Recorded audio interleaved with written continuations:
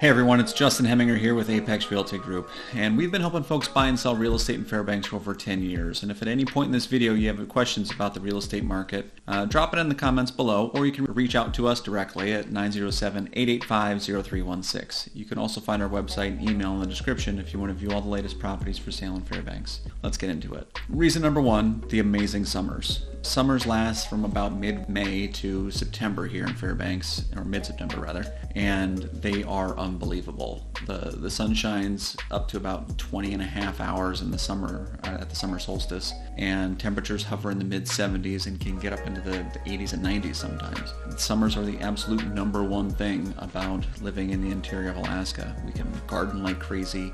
There's insane amounts of sunshine, and don't forget, we've also got the Midnight Sun baseball game at Groudon Field, the only baseball game played at midnight without artificial lights. It's really cool. Number two reason, the Northern Lights. Top of everyone's must-do list for the interior of Alaska is to see the Northern Lights, and they're really awesome. They're really cool.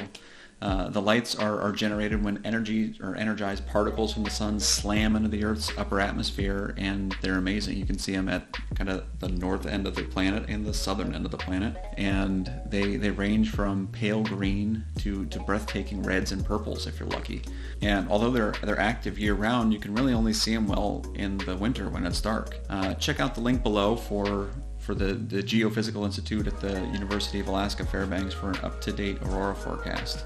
Before I forget, leave a comment below if you want a copy of our Fairbanks relocation guide, and also be sure to subscribe for more Fairbanks related real estate content.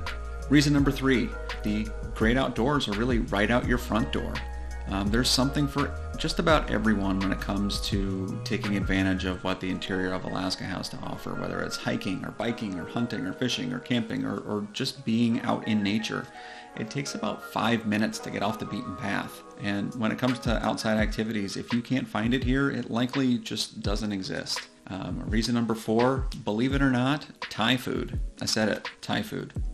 I haven't lived a sheltered life when it comes to food. I've been around the world. I've experienced food in all kinds of places. And that being said, I had not had Thai food until I came to Fairbanks. Since I've been here, I've eaten a lot of Thai food, and there are a ton of Thai restaurants in Fairbanks, and they're all amazing. I've not had one bad Thai experience in Fairbanks. It's really good food. Not only that, but the selection of gluten and dairy-free options is huge, which is super important for my family because we've got all kinds of food allergies. So check out the Thai food. Number five, the people. I have never lived in a place with people that are both super reclusive and willing to go out of their way to help out their neighbors when they, more than in the interior of Alaska. I've been stuck on the side of the road at 50 below and had more people than I can count stop and try to help. The general rule is if you leave me alone, I'll leave you alone. But if you need help, you won't have to wait long before Alaskans show up. And I said at the beginning of this video that there might be one reason why you might consider not coming to Fairbanks, and the big one is the winters, and there's no getting around it. It gets cold. For instance, it's January 7th and it's 37 degrees below zero. It gets cold and it stays cold. It gets dark and it stays dark. The winters are tough, but without the winters, we really wouldn't be able to see the cool northern lights that were the number two reason for why coming to Fairbanks is so awesome. Not only that, but it doesn't stay dark.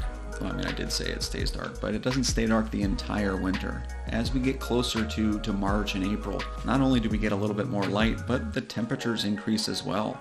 And there's this really sweet spot in March and April where we're hovering, in the mid-20s to mid-30s, and there's a little bit more sunshine. We're outside, and it's like t-shirt weather, and we get to experience being outside in the winter, and it's actually comfortable. And it is a blast. The amount of activities that you can do in that time period is awesome.